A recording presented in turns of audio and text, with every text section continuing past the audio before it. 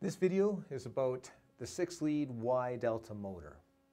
Now the Wye-Delta motor is used in conjunction with the Wye-Delta starter, but I just want to focus on the motor and its labeling and some of the connections, and that's it for this video.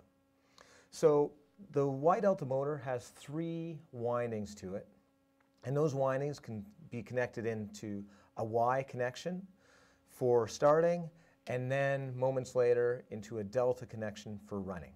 So let's just look at the labeling. So let's start with phase A here. This lead here is labeled T1. And T1 always connects to line 1. And then let's move on. This will be T2, and that always connects to line 2. And you guessed it, this is T3 connecting to line 3. Now if we carry on the terminal numbers, same winding here. If this is T1, on the other side the T1 will be T4. The other side of T2 will be T5, and the other side of T3 will be T6. So T1 and T4 are a pair, 2 and 5 are a pair, and 3 and 6 are a pair. So again, 3 and 6 are the same winding, and so on.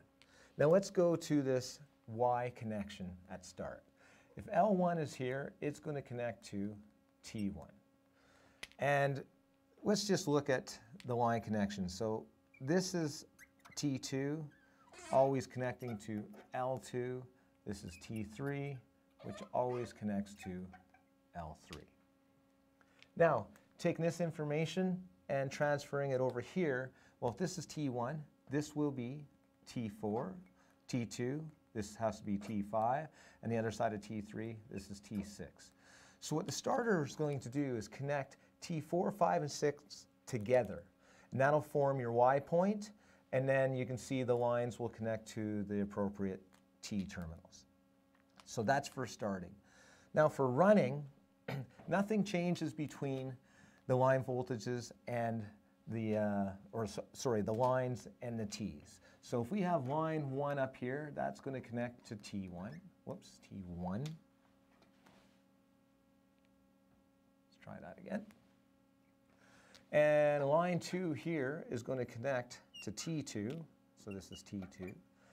And this is T3, which connects to line 3. So if we look at the other ends of our windings, if this is T1, this has to be T4. If this is T2, this has to be T5, T3, and T6. So what the starter is going to do in this case is connect T1 and T6 together, T4 to T2, and then T5 to T3.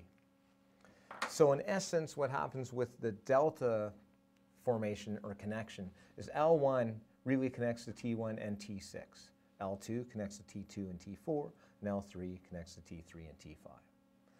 So that's the basics of the Wye-Delta motor. Hope you enjoyed it. See you next time.